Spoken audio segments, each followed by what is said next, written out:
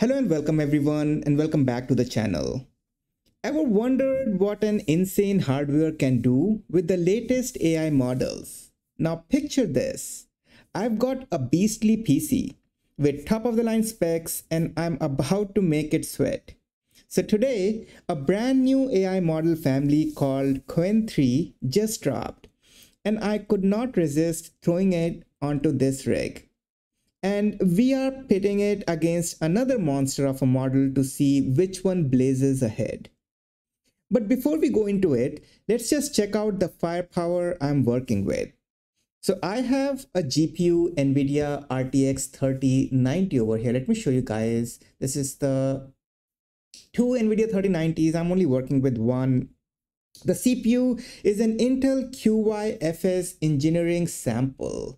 So it has 56 cores, 112 threads of raw processing power. So it's basically a next-gen Xeon on steroids right now for a fraction of the price of 8480 plus. And then we have, 512 gigs of RAM. Don't ask me why it says 540 over there. It is DDR5 ECC. And yes, that's half a terabyte of RAM, right? Is it an overkill? Maybe not, because we have two big models loaded onto that RAM right now. With a rig this stacked, I am ready to tackle some truly gigantic AI models. And guess what? Qwen3 models launched today, so it's the perfect chance to push my system to the limit. Okay, so let's dive right in, and I'm gonna show you what happens when I test Qwen3 235 billion parameter model on this particular rig, right? It's a whooping 235 billion parameters, right? So we need to see how it runs locally on this machine. I mean, there is no way around it. So I got this model downloaded using Ollama, and to make it interesting, I'm gonna compare it against DeepSeek R1, which is another heavyweight AI model that I've been experimenting with recently. So both these models are huge. We are talking, in the class of GPT-4, not in the parameter size, but at least, the output, the kind of output that they produce are just insane. And these are some big models that will not fit on my machine. So I do have to get a 4-bit quantized format for Qwen3 235 billion. And we are getting it using Ollama. And DeepSeek R1, actually, I'm running a Q2 KR4 Unsloth's Quant over here. And this one is a specialized quantization flavor from Unsloth. And I'm going to use a specialized framework called ik-llama.cpp, which can also leverage the GPU over here. Of course, I cannot fit the whole Qwen3 model onto my GPU, so it will be running on CPU. But these two setups will chew on the same prompt, and we'll see which one spits out the text faster.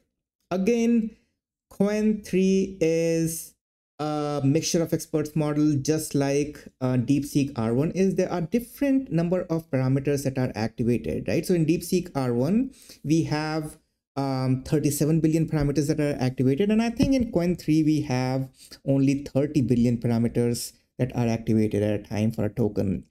So I already ran this prompt right before this particular setup, and you can see it took 27 minutes to think through, right? And even though it took 27 minutes, and the question was, can you build a feature-rich snake game in a single self-contained HTML file, right? So it went through, and I threw in this word feature rich just so that I can see what does each one of these two models, and I asked the same question to DeepSeek R1 as well, what each one of these models actually produces for us. So it's the model thought for 27 minutes. I got just around 4 tokens per second. And of course, this is not a fair comparisons, and I totally get that these models are not optimized yet on the hardware, right? So this is not, it is day one. These frameworks will get better, they will be optimized, and I'm pretty sure once this gets optimized, it will produce better outputs, and it will also run faster than what it is right now. But as it stands today on Ollama, it is giving me about 4 tokens per second, which isn't very fun to watch, right? So, I mean, if you're curious, quantization is a technique to shrink the model size without major performance loss, and Q4 is just that sweet spot over here. Ollama is that user-friendly local LLM framework that lets you run these AI models easily. And you can see some other of my AI server setups where I talk in detail about that. ik-llama is a super fast LLM runtime, which is a fork of llama.cpp that smartly offloads part of the model to GPU for speed. And this is what DeepSeek R1 is running on. So it's produced decent amount of code over here, right?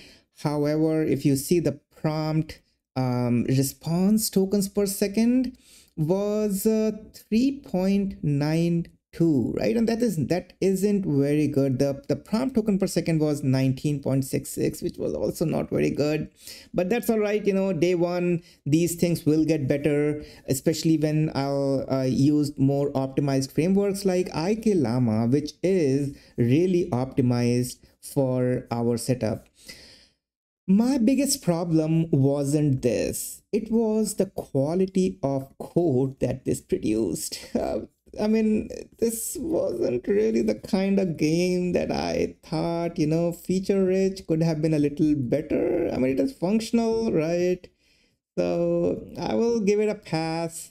I mean, it is kind of producing a decent result, I guess. I mean, the snake game is going on. And it is not buggy. It is working. Oh, I died. Okay. All right. So you'll see that I suck at playing this game. That's on one side of it. And on the second side, it actually did give me score, high score and all that.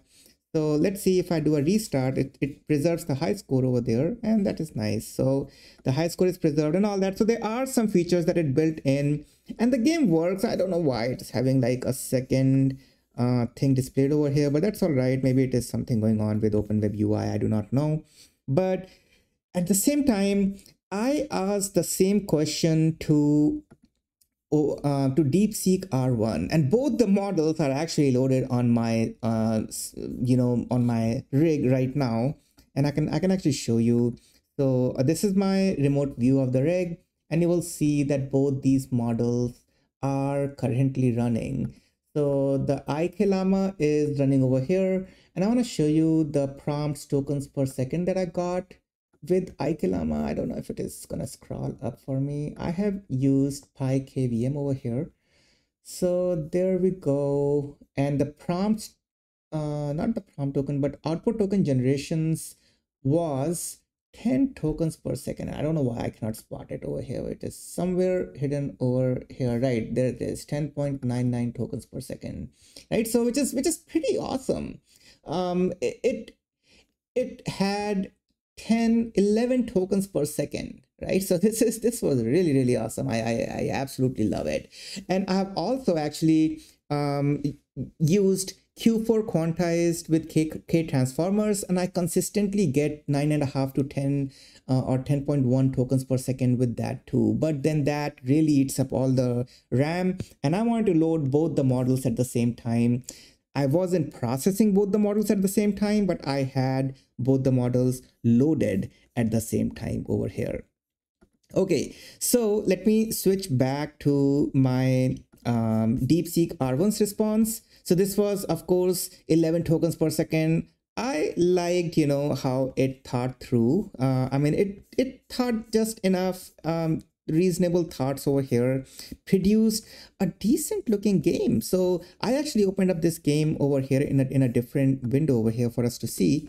And you can see like it is pretty cool, decent looking game over here. So let me see. Let me actually just refresh this over here. And wow, yeah, I mean, it looks pretty. I don't know how functional it is. So I don't know what those dots mean. If I probably would read its reasoning, I'll get to know. But this is like DeepSeek R1 knows how to create HTML files, at least the self-contained HTML files. I mean, I'm just gonna play it for a couple more seconds till I die.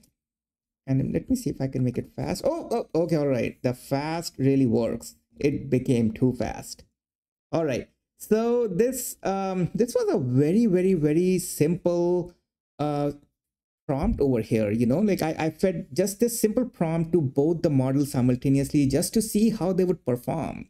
And DeepSeek R1 just performs amazingly. So what I'll do is quick. I will just so that you can see the Qwen's response time. I'm gonna send this prompt back to Qwen, and I think Qwen model will load back up again. So let me show you over here. Qwen model. Okay, so prompt processing went in, and I'm gonna quick show you how the system looks like. So you can see, wow, you can see all those threads kind of just going crazy over here. They're not reaching 100%, which is quite interesting. Like there are all these 112 threads, they are not reaching full 100%. That is very interesting. However, yeah, you can see how painfully slow this is. And let me actually switch it back over here. You can see how painfully slow it is. And that's all right. I mean, it is not optimized yet, and it is just running on CPU. So of course it is, even though it is mixture of experts, it is not performing to its best tuned performance. I'm pretty sure very soon ik-llama or K-Transformers, I know, are going to release their V3. And actually I was on Reddit and I was talking to the K-Transformers guy. And he said that he's going to release when Qwen3 will be out. So I'm really excited about it. Maybe K-Transformers will release it, and then I'll be able to do a better comparison over here. So I'm going to stop this because this, if it takes 27 minutes again, I don't want to sit over here to watch that. However, I do want to show you guys, I'm going to stop this. And I do want to show you guys how the same thing looks like on DeepSeek R1. So I'm going to send this prompt back again, and you can visualize this by yourself, that the same thing. And I'm going to also show you. So you see how fast 11 tokens per second looks, right? This is, I think 10 tokens per second is my preference. I absolutely like that 10 to 11 tokens per second. This is just enough reading speed for me. Well, I cannot read that fast. So it is just spitting the tokens out just faster than what I can read. But I just absolutely love how optimized hardware, how GPU and CPU's hybrid offloading strategy, where the experts are completely running on the CPU. Let me show you while I'm talking about this. I can show you how the CPU and GPU together look. So you can see how the 57 CPUs that I have assigned to it are working quite nicely over here. So they're all at 100%. If you would see, the ones that are assigned are all at 100%, those 57 CPUs. And I also want to quick show you how the GPUs look like. So GPU view is in my warp terminal. So you can see this is the first GPU that is being used. 20 gigs of VRAM is being used over here. So the attention layer gets offloaded over here, and the experts are running on the CPU. And this is pretty cool. You can see the attention layer isn't fully I mean, it isn't fully pushing the GPU to its limit, but it is good enough, 30%. But you can see even with this amount of offloaded attention layer, we get a ton of better performance out of it. So we are getting about 11 tokens per second just by doing that. And you can see that it already started creating our HTML file, which is pretty awesome.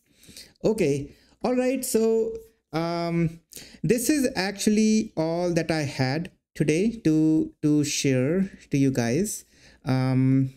Just a quick performance showdown between DeepSeek R1 and there are also different quantized models, right? I mean, DeepSeek R1 is Q2 K4, but it is 234 gigabytes in size, whereas I was trying to get as good of a size comparison too, so that we can see, but there is literally no way to have apples to apples comparisons over here. So this is going to be an apples to maybe bananas, maybe stale bananas comparison, because it's day one for Qwen3.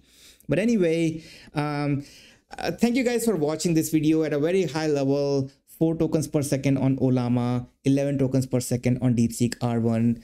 On Ollama, we see Qwen3 running at Q4 quantized. On DeepSeek R1 running on ik-llama, we see Q2 KR4 quantization. And then, of course, Ollama is only running on CPU, and DeepSeek R1 is running on ik-llama with CPU and GPU combined over here. Okay, thank you guys for watching this video, staying with me, and I will see you guys in the next video.